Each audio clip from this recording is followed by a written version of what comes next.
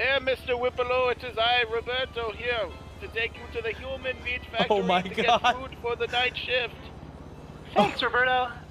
Finally, we're here at my human meat packaging plant. So, how have the orders gone today? Human, sir. Yes, and us security guards, A lot of dead humans. have made sure no one has seen this place at all. Good work, Mr. Steele. That's why we pay you. Very good work, Mr. Steele. Now, let's take a tour. Hello, Mr. Kevin Whippaloo and Jordan Steele. Welcome to your human meat factory. Are you ready for the tour? Of course. I've been waiting all day. Yes, right this way. Robert is waiting for you inside. Kevin Whippaloo, my boss. It is I, Roberto, the night shift manager.